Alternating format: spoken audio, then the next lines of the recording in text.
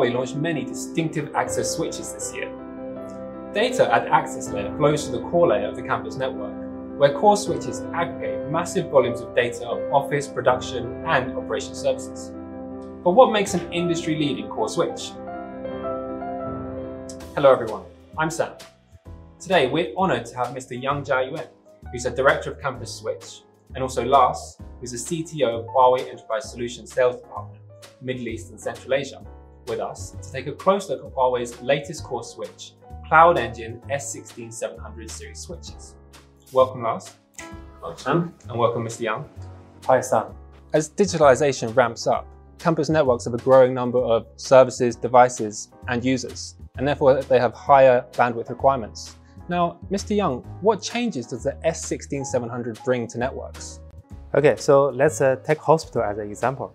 So in the hospital networks, if the scan generates 400 images, it's very easy. The speed comes to 1G to all of the images. In the traditional networks, the network is bandwidth insufficient. So the doctors will take a long time to check the images from the scan. It will take a long time for diagnosis.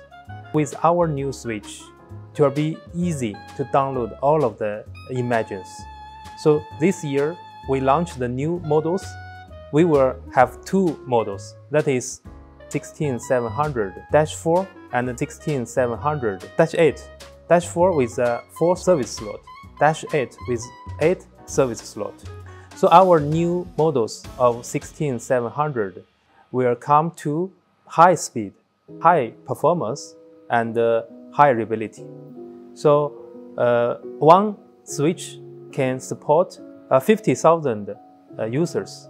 So with one user, 2 terminals, we can support 100,000 terminals. So in the future, we can upgrade the speed to 400G. That means one port can support 400G.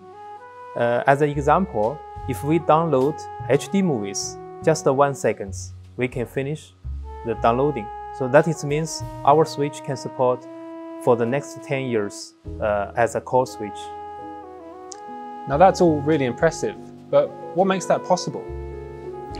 So to explain that, I need to talk about the architecture of the switch. So we have an innovative multi-level orthogonal cloth design for the switch. That means that in comparison with traditional switches, you have the control board, you have the LPU, you have the SFU, is all connected to a backplane. With our design, we don't have that backplane. So all the cards are directly connected to each other. That means that not only from a speed perspective, and I will talk later on about also airflow, it is a very innovative design. With that, not having the backplane also gives you less attenuation when the high-speed signals are going through the cable. With a traditional board, you have all the cables and you have that attenuation. Since we do not have the backplane, we can get more than 50% additional speed from the platform. So just as Loris explained, so our platform is very strong. If you need to upgrade the bandwidth speed, you just need change a corresponding line card.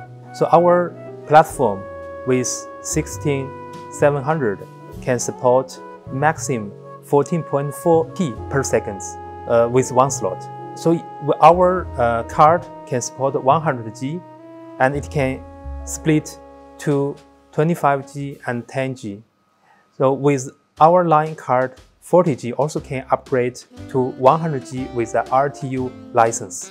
That means our customer can use 100G speed as 40G price. And we all know that core network switches, they feature high speed, high density, and also high heat dissipation. Now, heat dissipation is key to the high performance of the S16700. So what are the secrets behind this? Well, first of all, I already talked about that a little bit. It's the design, right? So the design, if you have no backplane, then you have an open design. Air can flow easily from the front to the back to cool all the cards that are in there. So that is one of the key things that we've done with this design. Secondly, which is also very important for electrical components, that is how do you for the electrical components, most of them have a heatsink. The heatsink is essentially just, I would not call it stupid, but it's a simple way of getting the heat out of a chip or another device. So what we have done is we have an innovative technology there that for heat dissipation, that is a solid state at first. If the heat goes higher, it becomes a liquid. If the heat becomes even higher than that, it becomes a vapor. With that, we can cool it down by 19 degrees Celsius to make sure that we don't have overheating in the platforms. Last but not least is also how we have built the fans. So the fans are in a vortex model, so similar like airplane motors. So the suction is much higher than you would get with a normal fan, and that also is being used in the platform, so we can have that additional heat dissipation based on the fans as well. So without doubt, such performance would not be possible without a powerful power supply. So do we have any unique features in the power supply design? Yes, it's a good question. So in our new platform, we have the industry unique dual power input. So with the power modules, we have two lines for the input. We have the intelligent switching functions. So if one line is fault, we intelligently switch to another line with just milliseconds. You didn't wear anything, it already changed to another line. Besides this, we also have some new technologies. This new power supply we called compact powerful power module. That means we were 90% higher power supply efficiency, but the space will decrease 50%. So that means if you have 10 power supply, but the efficiency is just like 20 power supplies as before. So with the new power supply, we just need 2 sums space. We can provide 1060 watt with the new power supply modules. So reliability is crucial to the campus core network. Now, Lars, what achievements have we made in terms of reliability assurance? That's a good question, Sam. So if you look at the design, what I was talking about, the orthogonal design, that enables us to have a redundancy in the forwarding. So we're using SFUs.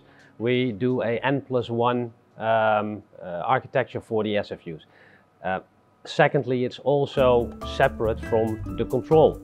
So that means that even if something happens with a control, a failover with control or anything else, there's no impact on the forwarding in the platform. All of the other components, so the main control board, also the SFUs as well, the fans, all of that work in a, let's say, an active standby. So there's always a failover method in the platform for any of the components. So Lars, you were just telling us about the hardware reliability. So what are we doing in terms of network reliability? Very, very good question, Sam. So you can have as much as hardware redundancy. If you don't design it well, if you don't have the right protocols on your platforms, then you still have an issue. So take, for example, high precision manufacturing. If anything goes wrong there, even if you do a box upgrade, but you lose network connectivity for some time, that's going to cost a lot of money. So traditional networks, however, are built like that. You don't have that proper redundancy in the network. We tried, but as an example for stacking, there's some issues there. We'll get back to that. What we've done is we've introduced MLAC into our platform. Now, MLAC is a technology where you can essentially use the boxes as a single box, which was, like I said, done with stacking. However, the benefit is that you have separate control platform. So 2 platforms have their own control. Stacking, for instance, it's one control. So if that control goes down, you have an interruption. So with MLAC, I have 2 boxes, 2 platforms. If one platform goes down, no impact. If I need to upgrade one of the platforms, no impact, because from a control perspective, they're 2 separate. So that is where, from a design and from a network perspective, you can have a lot of benefit from MLAC technology, for instance. And I hear that MLAG can actually achieve reliability of 6 nines. Yeah, so besides, Lars said, the network reliability is so important. But besides that, the user's quality and the network experience is also another topic. As a core switch, we will carry a lot of service. So like a bank, we have the email, we have the video conference, we also have the bank transaction service. It's the core service of the bank. So in such kind of customers, we can provide the network slicing functions.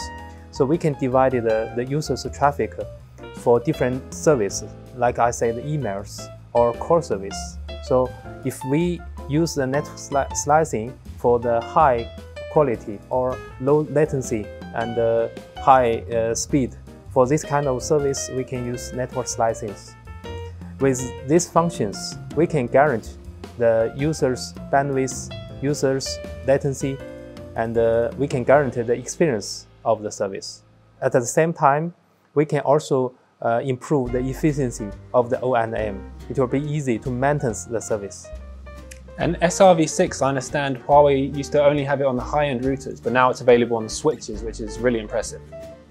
Yeah, so SRv6 normally as a router functions, but now we can support in the core switch. As we know, the WAN network is provided a line to the enterprise. So core switch like the end of this WAN network. So we can provide the SRv6 end-to-end from the WAN to the LAN. So it will be transfer the traffic from the WAN network to the campus network. As a core switch, we also can support these functions. Mr. Young, Lars, thank you for sharing your thoughts and insights. For sure, digitalization requires future-proof campus core networks with higher bandwidth, as well as larger capacity and more robust reliability. With ultra-large capacity, lightning-fast speed, and ultimate reliability, it's clear that Huawei's S16700 series core switches are ideal for customers to build future-proof, high-quality 10 giga campus networks. So anyway, Lars,